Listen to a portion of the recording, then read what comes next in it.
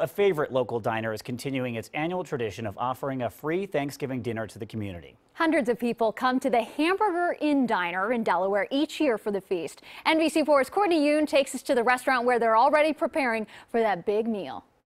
Staff and volunteers here at the Hamburger Inn Diner have been preparing for this feast for days now.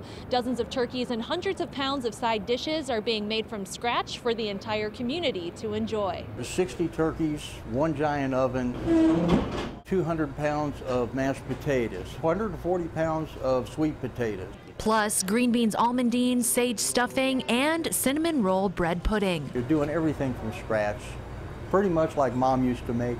It's really great and fantastic. While this diner is famous for their burgers, tomorrow they're offering a free homemade Thanksgiving dinner for the 7th year in a row. And you get to fill up thirds, fourths, it doesn't matter.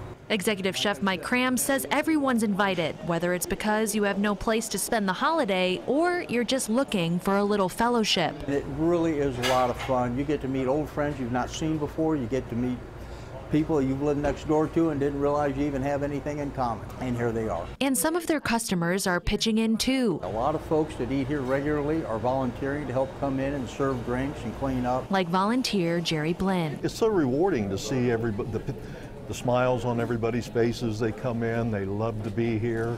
It's just a great day for Delaware. And this year Cram is hoping he can break the record of how many people they serve. We did 752 last year. I'm really hoping I can get 800. Everyone has a chance to come in and eat. It matters not where your standing in life is. Doesn't even matter your politics. Come on in, have a great time, and enjoy life. All the food for this dinner has been donated by local grocery stores and businesses. Again, it's free for everyone. They'll be serving the meal from 3 p.m. until 9 p.m. tomorrow. In Delaware, Courtney Yoon, NBC4.